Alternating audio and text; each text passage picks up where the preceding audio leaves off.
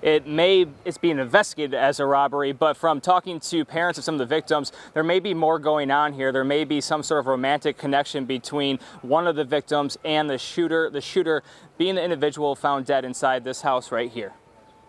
They just said it was a bunch of shooting. William Nelson Jr. shows us the aftermath of the shooting inside this home on Thorpe in Pontiac.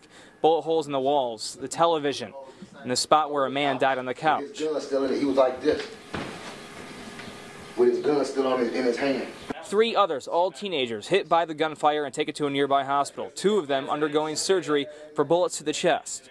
Yeah, he got shot here, and it went and it hit some stuff in here, and he might have a colostomy bag for a minute. One of the victims, this man's son. He's 19-year-old William Nelson, who stepped in front of gunfire to protect another victim, 17-year-old Zaire Thomas, according to her mother. Police are investigating the shooting as a potential robbery. This woman inside at the time. It was supposed to be just friends chilling, and I can't tell you what made it go wrong. But the parents of the victims believe there may be a romantic motivation behind the shooting.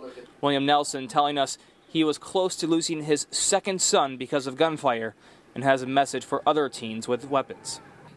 Think rational, stop. If you see trouble, get away from it.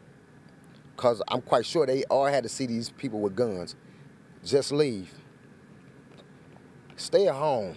It ain't nothing in the streets late at night. Go home. You know, go home with your mama.